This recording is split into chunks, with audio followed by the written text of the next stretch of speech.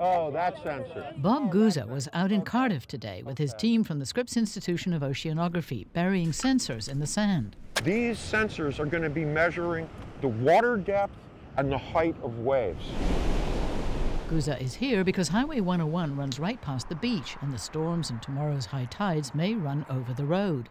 And so we're anticipating that the water may rush all the way up to the riprap and the rocks bordering the Highway 101 here, and even get out onto the highway. We're not sure. But what we're doing is measuring the waves as they come ashore.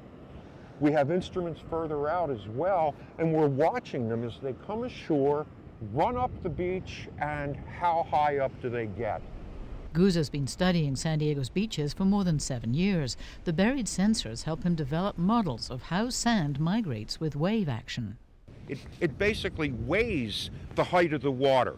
If it's tall, it's a heavy weight. So we watch, if you will, the weight or the pressure go up and down. What's more, Guza says, this winter's El Niño could give us a glimpse into the future.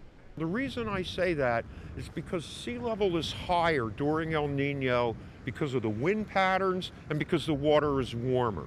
So the water level is higher, maybe 15 or 20 centimeters.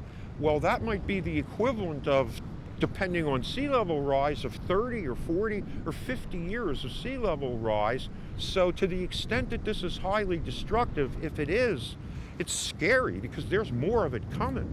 Alison St John, KPBS News.